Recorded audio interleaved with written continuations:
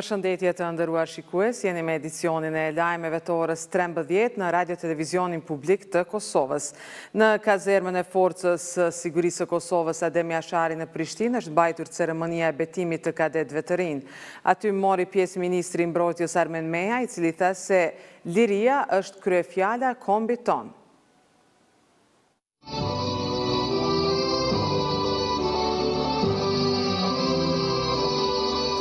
Jemi sot këtu së bashku për të uruar veçantë ditën tuaj, ditën e betimit të kadetëve. Të nderuar kadetëve, ju për 4 vite të ardhshme do të edukoni, arsimoni, do të stërvitni që të jeni udhëheqës me karakter të lartë për kushtuar ndar vlerat detyrës, nderit dhe adhut. Ju për 4 vite të ardhshme do të përgatitni me karrierë profesionale në shërbimin e adhut si oficer të ushtrisë të Republikës Kosovës.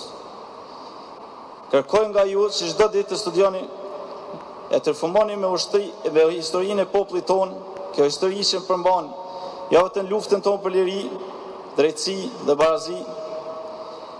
Herojtë tonë janë ata të cilët na kanë vetë në çdo hap e do i marrim me veti në çdo hap që qesim përpara. Pa ata nuk do të kishim të kaluarën të lavdishme, po as të ardhmen e ndritur.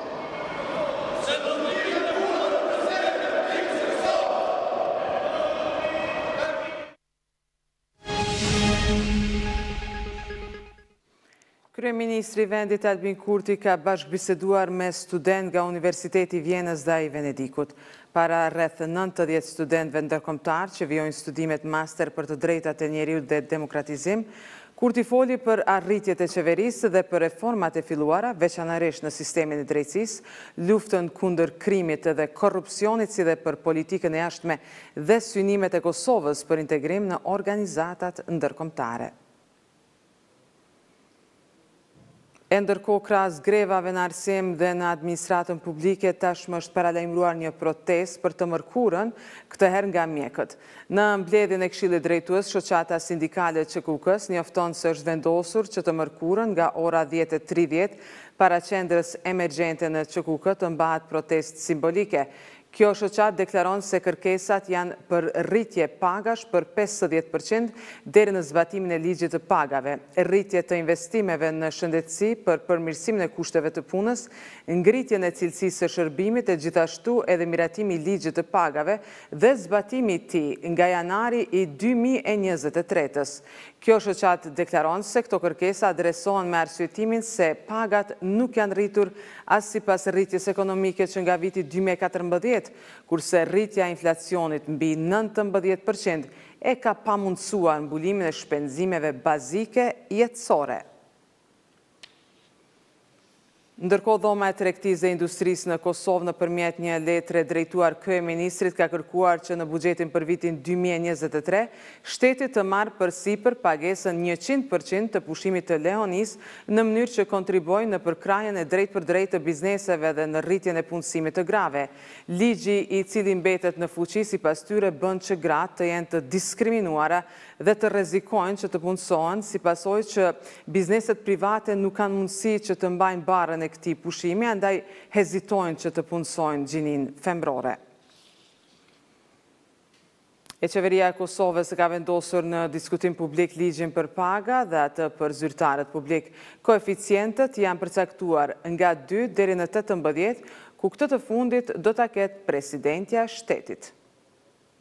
18 apo 2.160 euro, më të madhin sipas projektligjit për paga që është publikuar gjatë ditës, do ta bartë presidentja e shtetit, Vjosa Osmani. Për kryetarin e gjykatës kushtetuese është rezervuar gjysmë koeficienti më pak se presidentja. Ai do ta ketë koeficientin 17.5 apo 2.110 euro. Kryeparlamentarit dhe kryeministri bartin të njëjtin nivel, 17 apo 2.020 euro është koeficienti i tyre. Në rang të njëjtë janë vendosur ministrat, deputetët dhe gjyqtarët të gjykatës kushtetuese. Koeficienti i tyre do të jetë 16.5 ose 1.980 euro. Kryetari i kryeqytetit është dalluar nga kryetarët të tjerë të komunave. Ai ka koeficientin 15 apo 1.800 euro, ndërsa kryetari i komunës 7 do ta ketë koeficientin 11.5 apo 1.380 euro. Kryetari i gjykatës supreme dhe kryetari i shtetit shtetit do ta bartin të njëjtën pagë. Vlera e koeficientit të tyre është 17 apo 2040 euro. Komandanti i FSK-s ka koeficientin me vlerë 15 apo 1800 euro, ndërsa një ushtar i FSK-s do ta ketë koeficientin 5 ose 600 euro.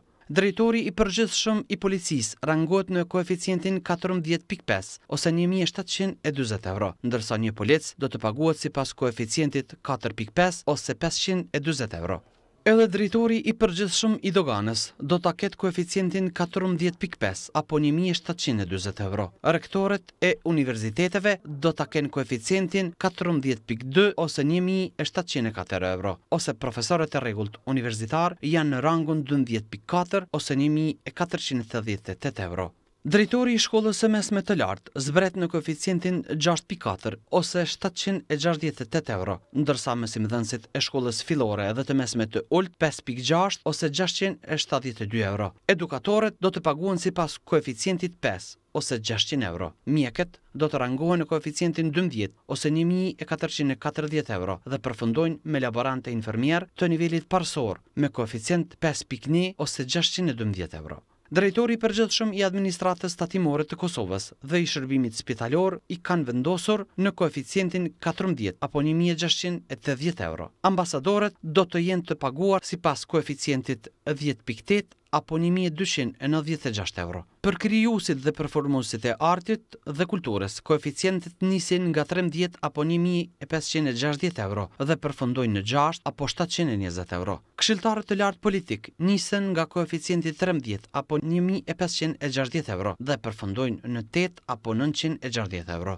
Zjarr fiks që kanë pagat më të vogla në shtet janë pozicionuar në koeficientin 5 apo 600 euro. Në projekt ligj janë parapar edhe pagesa për ekspertët. Ekspert 1 do të paguhet sipas koeficientit 16 apo 1920 euro, ndërsa eksperti 6 do të paguhet sipas koeficientit 11 ose 1320 euro.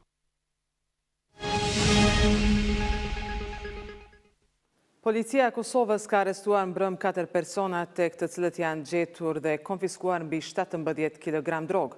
Aksionet janë zhvilluar në komunën e Prishtinës dhe të Prizrenit.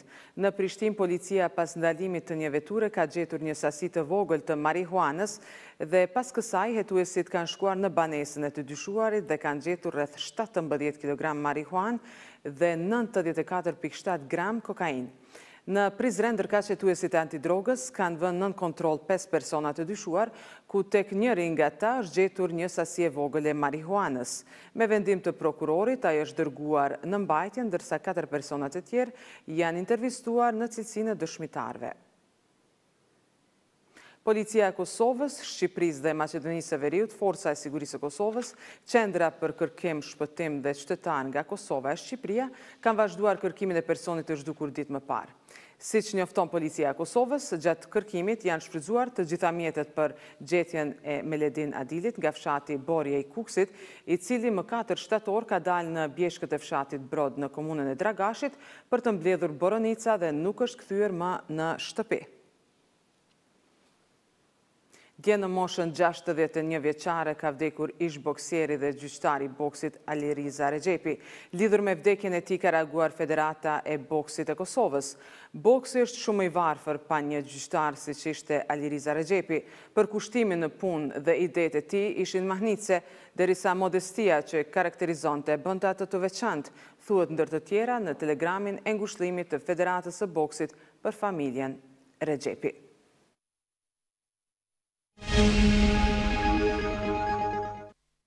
Zyrtarët Ukrainës kanë thënë se kanë prova të një varreze masive në Izum, qyteti verelindor i çliruar së fundmi nga pushtimi rus. Kreu Policisë Rajonale të vendit ka thënë se zhvarrosjet do të fillojnë sot për të ditur më qartë numrin e viktimave në qytetin i cili ishte nën pushtimin rus për më shumë se 5 muaj.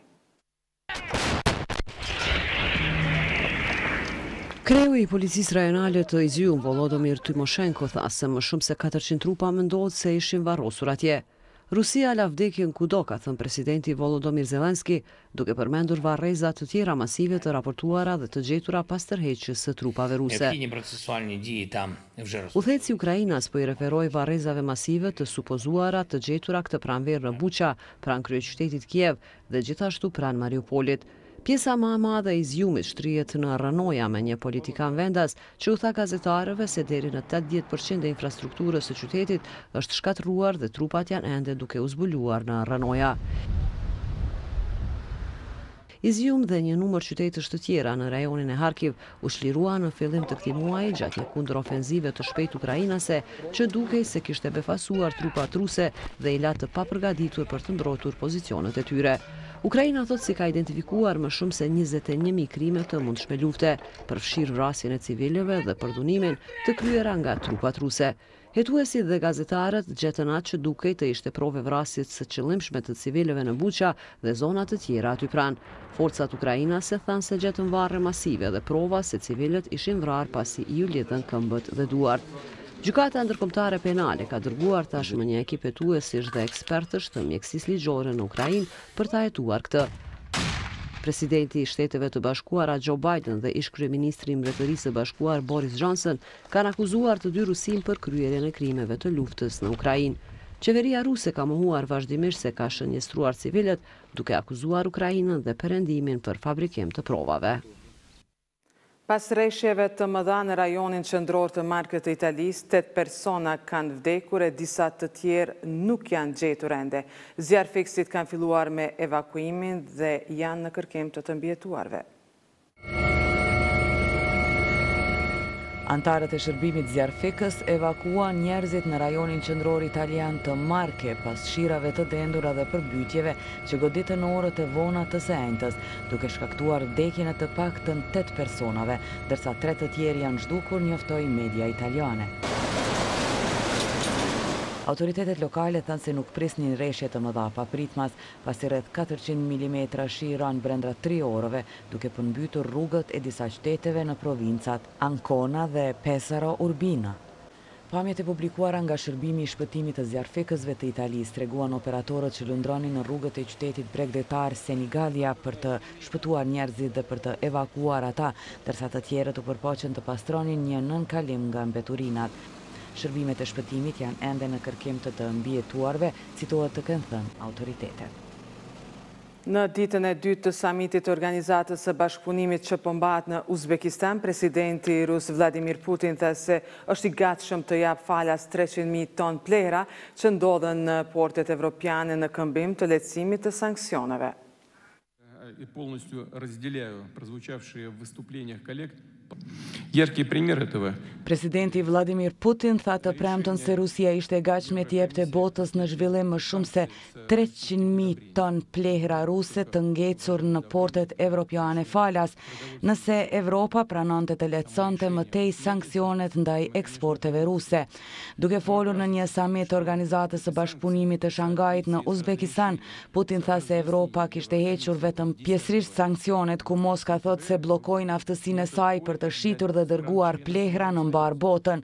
Putin tha se Rusia përshëndeti një vendim të Bashkimit Evropian për të lehtësuar disa sanksione logjistike ndaj eksporteve ruse, por akuzoi këtë veprim si egoist duke hequr vetëm sanksionet për antarët e tij. Vetëm ata mund të blejnë plehrat tanë, por çfarë ndodh me botën në zhvillim dhe vendet më të varfra të botës, tha Putin në samitin e liderëve. Lejimi i plehrave ruse për të arritur në tregjet globale ishte pjesë e një marrëveshje historike të dridhit në detin e Zi, të arritur me Ukrainën, Turqinë e Kombet e Bashkuara në Korrek, që pa Rusin ta heq blokadën e saj ushtarake të porteve jugore të Ukrainës dhe të lejoj Kijevin të filloj eksportin e grurit. Të nderuar shikues, ndoshët lajmet në RTK, bashkë me ekipin realizues ju falenderojmë për kohën që ndatë me ne. Mirupafshim.